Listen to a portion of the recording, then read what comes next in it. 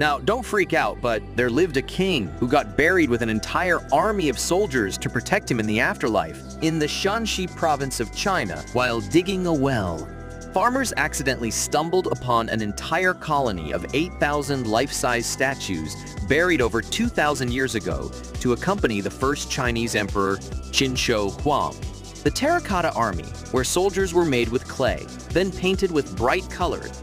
Every soldier even has its unique facial features, hairstyle and armor distinguishing one from the other, revealing the high level of craftsmanship employed. Also, the soldiers were equipped with real weapons and not made of terracotta, never been used before, just for the burial with emperor.